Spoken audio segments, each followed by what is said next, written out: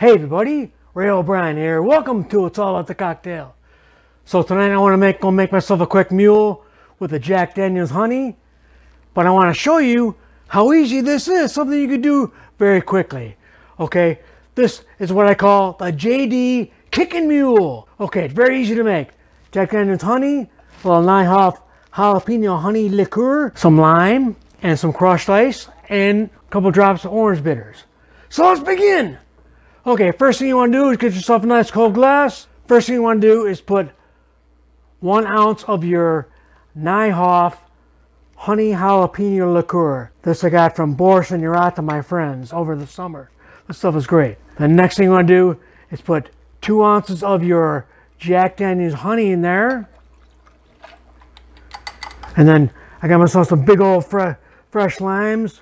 I'm going to do that behind the bar so I don't get all over. I had an accident, my arm's kind of screwed up, so bear with me. So we're talking about a 1/2 ounce of lime.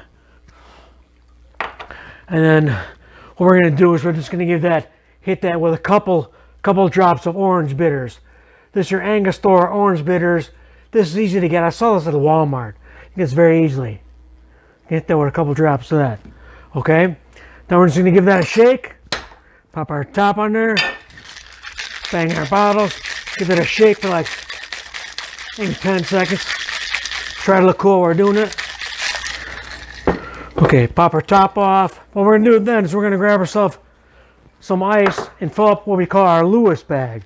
Our Lewis bag is nothing more than a canvas bag, and then we're just going to beat the hell out of it. Okay, get you your Lewis bag. Put it on hard surface, and then grab yourself a big old mallet, and then beat the hell out of it. Then we're going to grab ourselves a nice cold glass out of our chiller.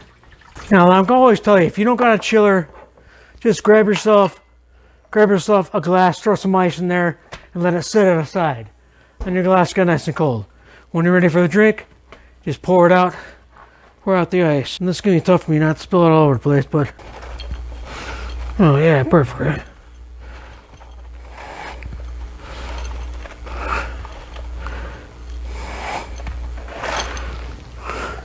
Okay, you did manage to get it some all over the place. Then what you want to do is you want to just grab yourself a Hawthorne strainer, pop it on your top, and pour that in the glass.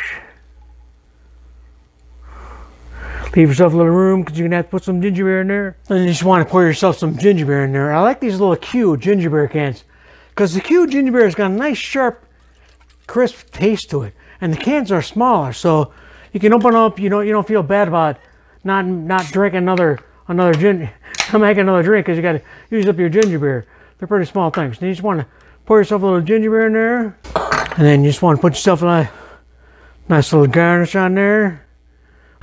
Put it in there, let it sit in the glass. This is your JD Kickin Mule.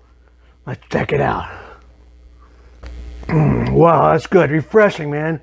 I mean, even though it's jalapeno honey liquor, you know, it's not hot at all. It's very refreshing, as a matter of fact. So check this out. This is your JD Kickin Mule. Check one of these out. I think you'll like it.